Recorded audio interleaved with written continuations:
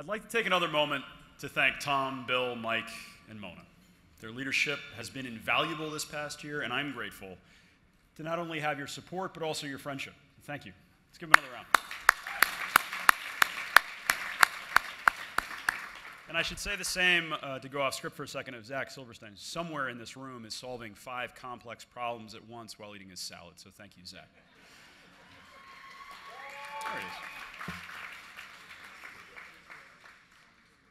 Walking into this room filled with so much dedication, determination, clear-eyed hope, it feels like the best kind of family reunion. This is a remarkable community. And day by day, even in these challenged times, we are repairing and together improving the world.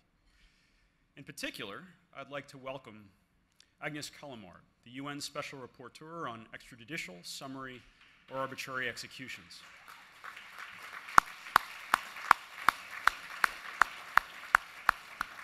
In June, she released an authoritative report showing that the Saudi monarchy was responsible for the murder of dissident Jamal Khashoggi.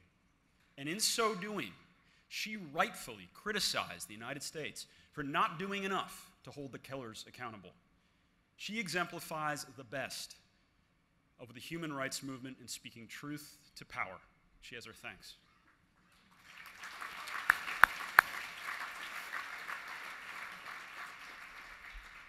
Human Rights First has a remarkable track record when it comes to shaping government policy. Over 4 decades, from the Refugee Act to stopping CIA torture, we've spearheaded profound changes that have relieved suffering and expanded respect for human rights and human dignity. But we have never waited for the government to act. In the 90s, for example, Human Rights First helped create Witness, which provides citizens with technology to expose human rights abusers and seek justice. We brought corporations and human rights advocates together in the Fair Labor Association to protect the rights of workers and fight modern-day slavery. And today, whether by going to court to secure the rights of refugees, or mobilizing veterans to combat Islamophobia, or compiling the evidence on human rights abusers who should be sanctioned, we don't sit back and hope that the better angels of our elected leaders will prevail. We forge alternative paths toward real progress. Such initiative is essential today. At a time when authoritarianism and extremism are on the rise, when technology is giving citizens more power than ever to act for good or for ill, and climate change threatens to make this refugee crisis perpetual, we need new ways of thinking, new ways of acting, and new ways of empowering citizens, empowering each of us to fight for human rights. Don't get me wrong, the US government remains one of the greatest potential forces for progress in the world. We're continuing to persuade and press and pressure government officials to do the right thing. Just in the last year, we quashed an effort in Congress to curb the right to asylum, secured essential funding for legal representation of asylum seekers. We also secured sanctions on perpetrators of human rights crimes around the world via the Global Magnitsky Act. We helped lead the fight to finally bring justice to the killers of Jamal Khashoggi. And we worked with the Pentagon on a comprehensive policy to reduce civilian casualties. This advocacy matters. But at the same time, we're taking matters into our own hands. Let me put it this way. We press the government to protect human rights when it's possible.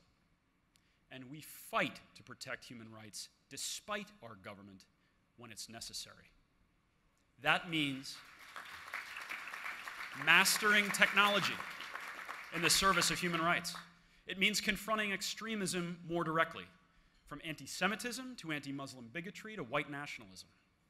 It means empowering civil society to hold human rights abusers accountable.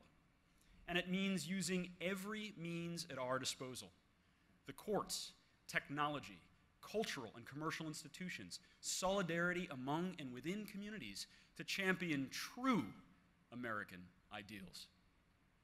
There's a tendency to see our current predicament as a passing crisis, but our challenges transcend the current moment. And whatever happens in the fall of 2020, this fight will continue. We need you with us, because the stakes could not be higher. Like generations before us, we're in a contest for the soul of our country, and a favorable outcome is not assured. The arc of history will only bend toward justice if we find ourselves the strength to bend it with our own hands. History shows us that respect for human rights triumphs over forces of regression and repression only when citizens and activists and advocates exercise their agency and realize their power.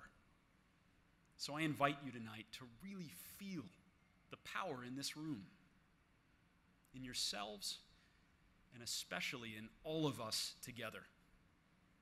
Human Rights First remains committed to this fight and committed to this work, but we cannot do it without you.